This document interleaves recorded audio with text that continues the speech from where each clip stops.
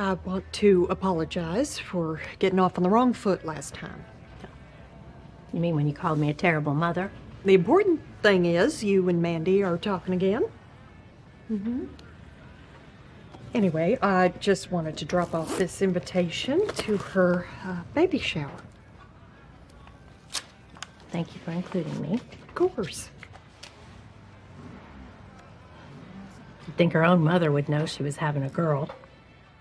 Well, Georgie wants it to be a surprise, so she's barely told anyone. She told you. Barely. You know what'd be great is if you could come and help us plan it. I'd like that. Thank you very much. Then it's settled.